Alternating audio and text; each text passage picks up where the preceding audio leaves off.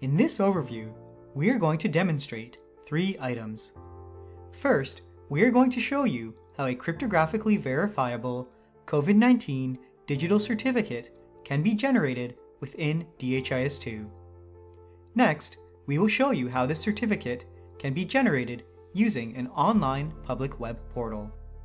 Lastly, we will show you how this online public web portal can be used to verify the certificate. In the example that we are showing you, the relevant vaccination data required to generate the certificate is collected using DHIS2 Tracker.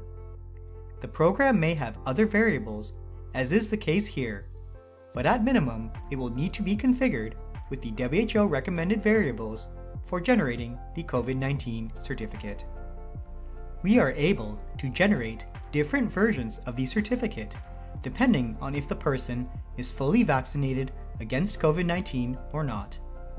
In this case, the person we are viewing has received 2 doses of the AstraZeneca vaccination and is considered fully vaccinated given current procedures in this country.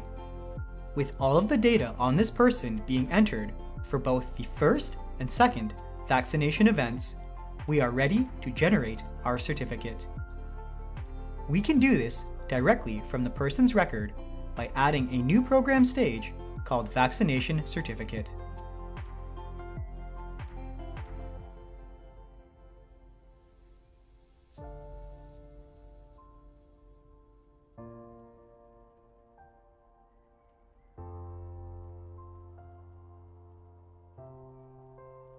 After adding in this stage, we see a button, Generate Certificate.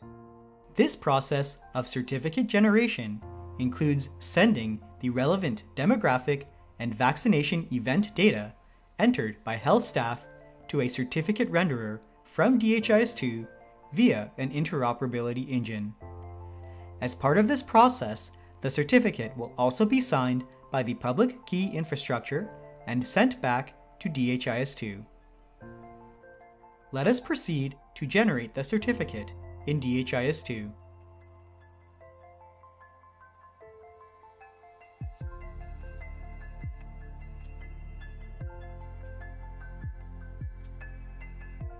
The certificate uses a template that includes both plain text, such as their name, date of birth, and vaccination details, and also includes a cryptographically verifiable QR code. This is the code that can be used to verify the authenticity of the certificate. This certificate can be either downloaded or printed and given to the individual for further use as required. As an example, I could save the certificate to my computer by using the save icon. We are also able to generate this certificate outside of DHIS2. The person accessing this certificate will need to enter certain identifiers in order for DHIS2 to retrieve the details of their record and render the certificate. The identifiers chosen here can be modified during the implementation period as needed. Similar to DHIS2, the Generate button will trigger the process of certificate creation. This process includes sending a request to DHIS2 directly to retrieve the details of the record, followed by DHIS2 sending this information to the certificate renderer. This certificate is also signed by the public key infrastructure. Instead of displaying the certificate in DHIS2, however, the certificate will be displayed directly within the web portal. In this case, to generate the certificate, there are 2 identifiers plus a verification. Once this information is entered, we can select the Generate button in order to generate our certificate.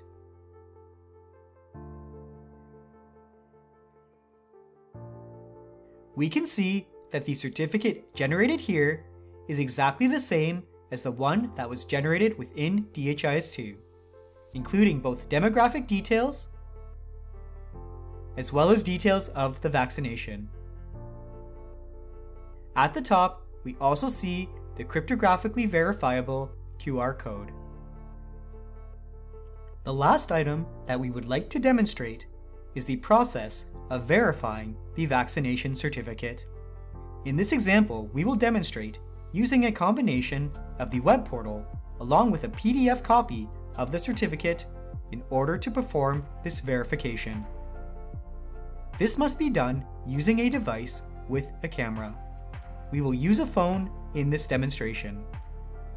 From the phone, we can enter our verification details and select Scan.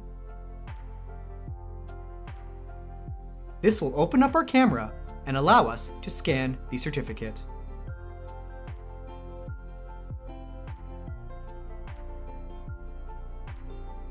The certificate will then be scanned and verified using the public key infrastructure. We can see the response after scanning the certificate, showing us that it has been verified. We also see the details of the vaccinations that the person has received so far. This output can be modified based on the certificate type that you are verifying. In this overview, we have demonstrated how a framework for the generation and verification of a COVID-19 digital cryptographically verifiable certificate has been implemented in DHIS2. To learn more about the technical details associated with implementing this certificate, please visit the HISP Vietnam GitHub page as well as the certificate demo site. We also have a dedicated page on the COVID-19 certificate work we are performing globally via our website.